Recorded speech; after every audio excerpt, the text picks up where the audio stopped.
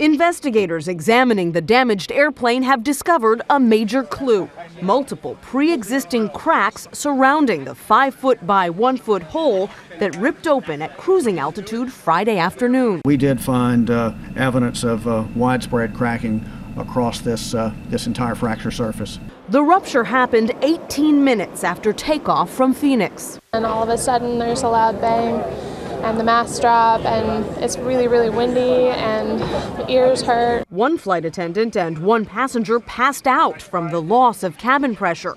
The pilots descended from 36,000 feet to 11,000 feet in just 4.5 minutes. We were going down fast. You could tell. This wasn't any joke. The pilots considered turning back to Phoenix, but when the cabin crew described the extent of the damage, the captain decided to land immediately at a military base in Yuma, Arizona. The shaken passengers were eventually reunited with their families in Sacramento. You're never going on another airplane. Yes, I am. Metal fatigue was the cause of a similar Southwest incident in 2009. When another 737 had to make an emergency landing in West Virginia after a football-sized hole opened up in the hull.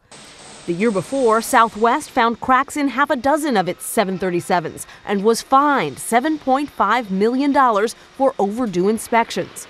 This weekend, Southwest grounded 80 737s for inspection, causing 300 cancellations on Saturday and roughly the same number today. The last major inspection of this 15-year-old jet was a year ago. That is exactly why we are here, to look at why this problem occurred, why it was not detected, and why this event happens.